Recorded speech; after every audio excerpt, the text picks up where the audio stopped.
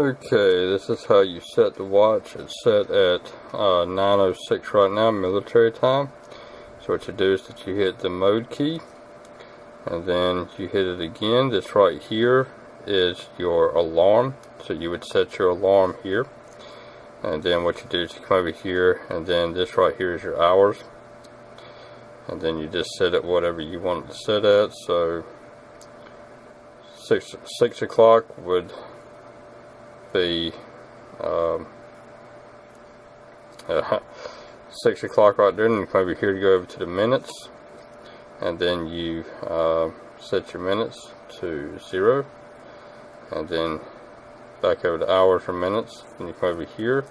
This right here is your time, so you click on, hit it once, hit it twice, hit it the third time, then come over here, and then oops, okay, there you go.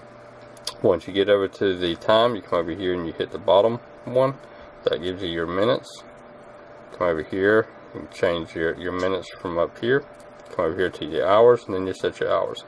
If you go all the way through this, cycle through, this right here will give you your regular standard time. And then you got to cycle through it again in order to give it military time. Which, as soon as you see the 0 means military time.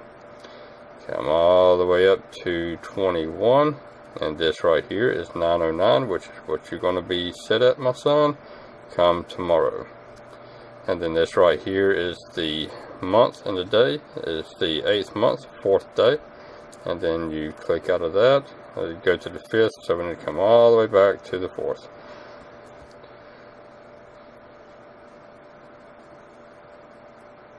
Okay.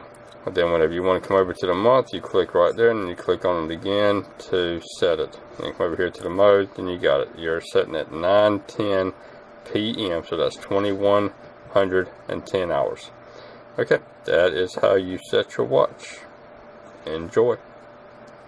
Bye bye.